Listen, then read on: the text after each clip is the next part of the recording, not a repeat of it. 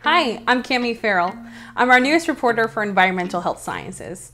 I'm so excited to be joining the team, working for our newsrooms EHS and the Daily Climate, and in our bilingual bureau here in Houston, Texas. I moved to Houston after graduating from the University of North Texas.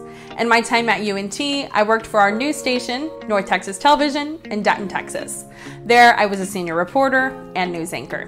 My story coverage included topics like Confederate monument hearings, protests, the pandemic, and more.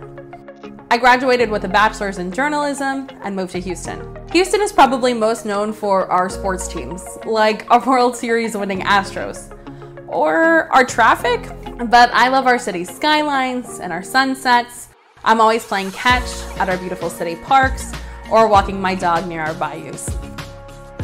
I love this city, and I wanted to do some good for it, so I became a teacher.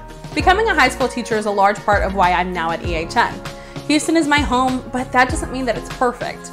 Known as the energy capital of the world, the Texas government estimates that Houston produces almost 30% of the nation's crude oil.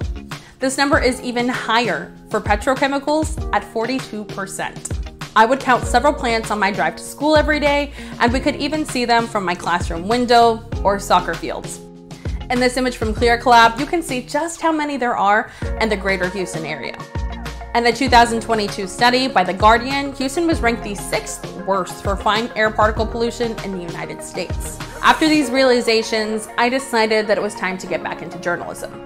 I didn't want to leave my students, but I knew that I could help them long-term at a place like EHS.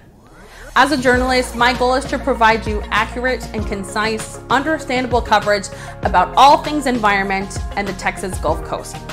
I look forward to hearing your stories and becoming more involved in our community.